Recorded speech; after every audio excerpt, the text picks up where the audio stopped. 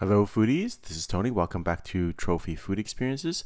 Today I'm doing a review of a recent dinner I had at Burdock Company. It's a one-star Michelin restaurant in Vancouver.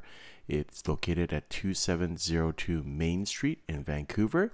The chef is Andrea Carlson and she serves modern Pacific Northwest cuisine.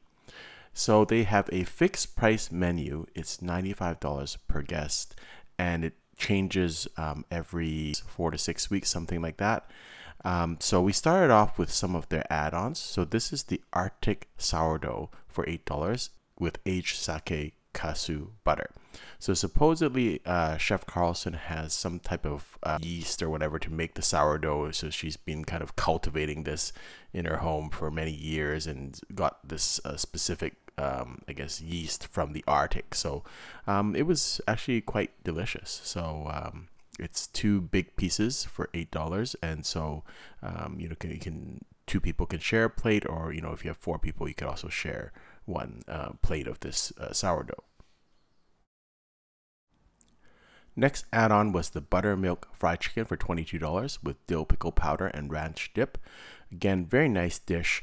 I would say these add-ons are good in that with the actual tasting menu, I think you'd be okay full. You wouldn't be like over full, but with these two add-ons, it was just perfect. I'll also mention they have a great Northern Divine Caviar for $65. We've had that before, so I think I reviewed that on my previous review when about a year ago. Key to that dish is the tarragon tater tots with creme fraiche, so that's probably the best in the city, the tater tots. So you can go to that review, which I did previously before they got their Michelin star. I'll have that at the end of this video.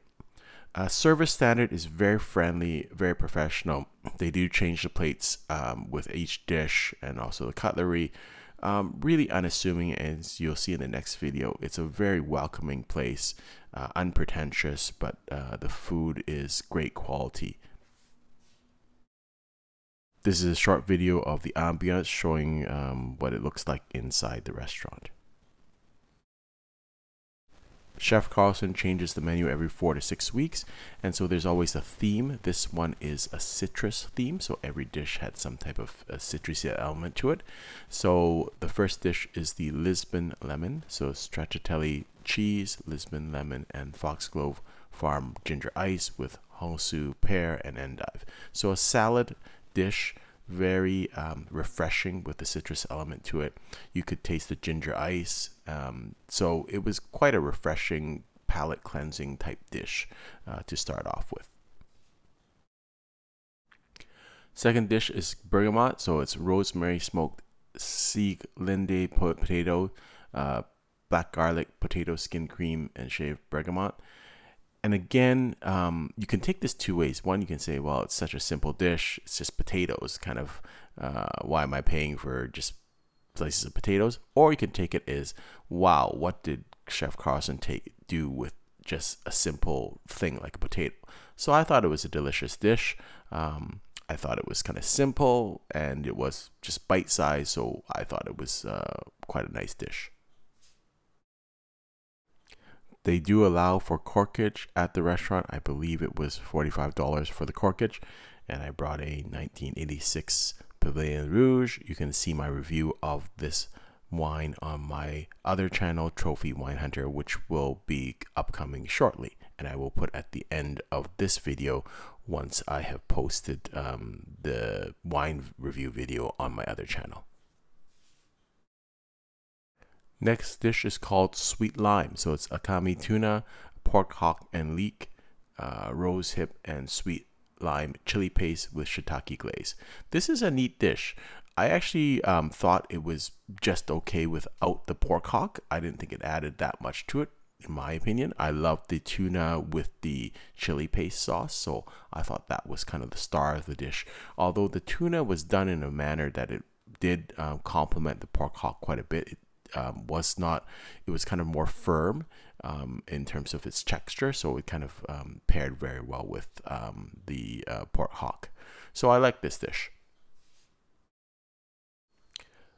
Next dish is the rampur lime. So it's slow roasted lamb saddle, fermented potato, and charred grain risotto, rampur lime, and then mountain huckleberry.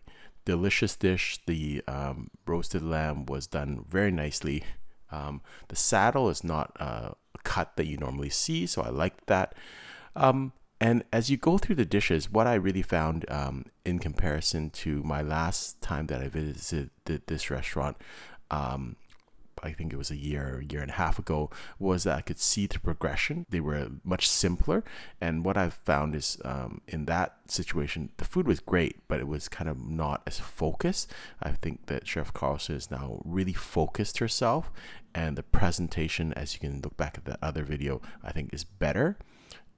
And also the storytelling in terms of the progression of food is much better. So it's much, you can see the progression of Chef Carlson as a chef, and I really enjoyed that.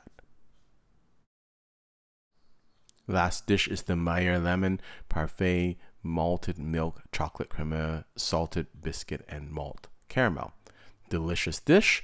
It wasn't as acidic or tart that I would like. I like a little bit more tartar in terms of my lemon tarts and things like that. But all in all, I thought it was a great meal, delicious. Loved the progression of food. It was a journey for me, and in my opinion, yes, it is a 1-star Michelin restaurant. So I would strongly recommend this restaurant. Love the service, and again, I'm sorry I go back to Publisher Maine, but I think that's where that sets apart Burdock and Company compared to restaurant Publisher Maine. I think their service standard is much lower, in my opinion, and not as friendly and not as attentive. Hope you've enjoyed this video. Until next time, happy eating.